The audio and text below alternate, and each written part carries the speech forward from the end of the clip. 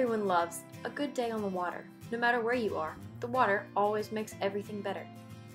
But at the end of the day, isn't it always nice to come home to one thing? A good meal. All that time you spent fishing out on the water. Just think of how good of a meal you can have once you fry up all that catfish. Sure looks good to me. But wait, something might be putting our catfish in danger? Existing in all aquatic habitats, on the surface of seawaters, deep within seawaters, rivers, lakes, or ponds, are one of the most abundant life forms on Earth. A group of organisms no larger than 1 to 2 millimeters target and infect these fish we know and love. Not only that, these parasites also have the ability to target and infect a vast range of species, from sponges to whales. They are the parasitic copepods.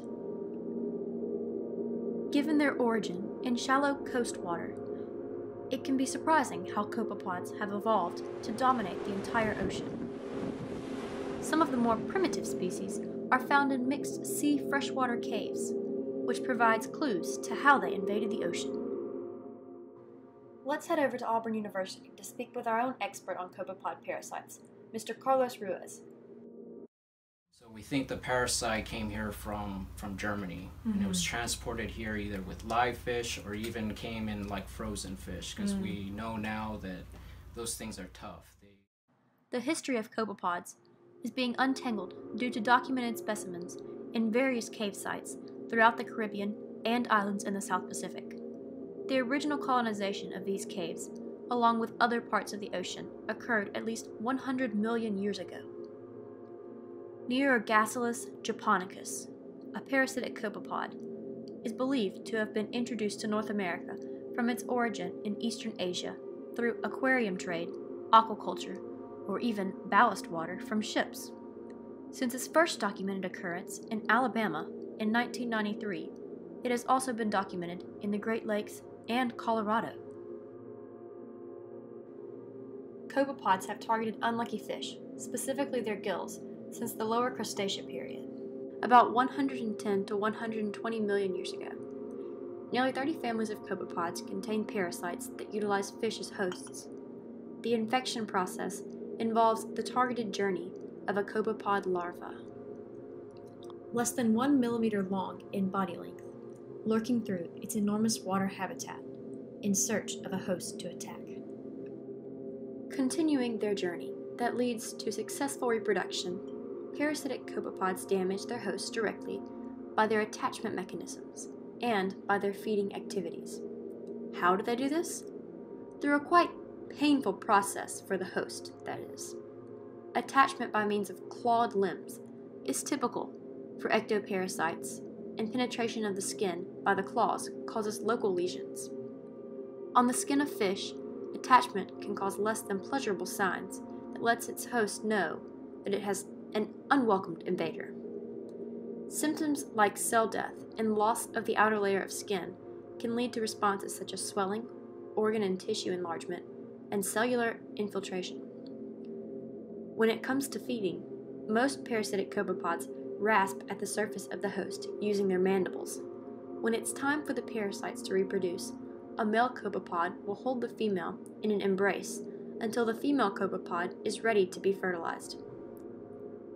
Once fertilized, disc-shaped eggs develop on an egg string, and after hatching, larvae only take 1 to 2 days before starting their parasitic life cycle. We found all of this pretty interesting, so we went with our parasitologist, Carlos Ruiz, to capture some fish in the field. Carlos and his team used a bag seine to capture infected fish so we could get a closer look at these deadly parasites. The results were impressive. We found dozens of infected fish in the very first pull. But we know you'd like to experience as close to firsthand as possible what we got to see in the field. Let's see how the team works together to pull up infected fish.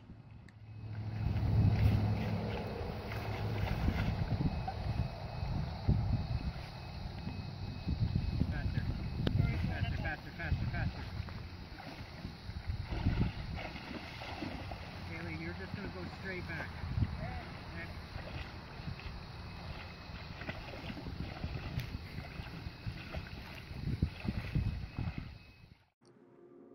this small, yet mighty parasite has evolved and reproduced to affect one of the world's largest industries, aquaculture. Those things are tough. They resist desiccation, they resist freezing. They can get transmitted by animals that just eat infected fish. Mm-hmm. Like they can withstand high pHs, basically. Right. You know, They don't die. They don't like to die. die. The infestation of the parasite results in the fish's loss of ability to grow and survive in order to produce plentiful offspring for the market. The decline of one particular product. Remember that fish we were frying earlier? Well, due to the fish being infested with copepod parasites, the economy is largely impacted due to less strong and healthy fish being available.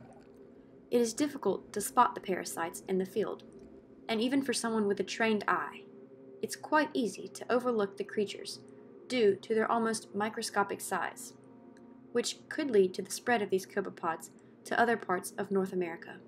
If this happens, we could see a dramatic decrease in the availability of fish throughout the area. But now that you're aware of the issue, maybe you can help find ways to solve it.